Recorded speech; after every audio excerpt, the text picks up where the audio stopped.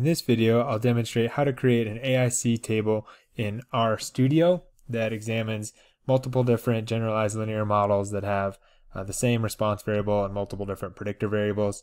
Hopefully give us an idea of goodness of fit of the model to the data, and also parsimoniousness as well. So for starters, you could set the working directory up here. If you're going to read, do the read.csv or read.table options. I use the file.choose, and that brings up a separate window that you can choose the file that you want to load in. We can check it out. Yep, does it look good? All the data shows up here for sure. The headers of the data. We can examine the structure, omit some NAs, and I always extend the max print. So here's the individual models, and we will run all those.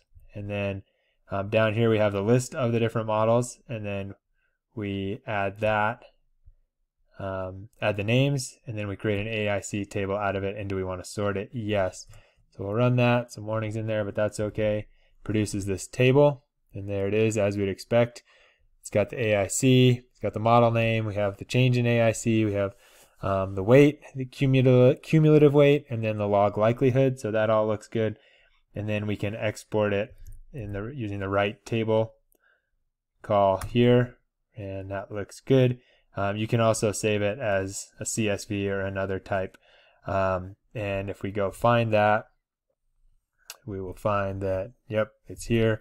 We can open it. We can open it in Notepad as such, or we can open them in Excel, and it would look something like this also. So that's how you do it. It's easier said than done sometimes, but I hope that video is helpful for you, and let me know if you have any questions.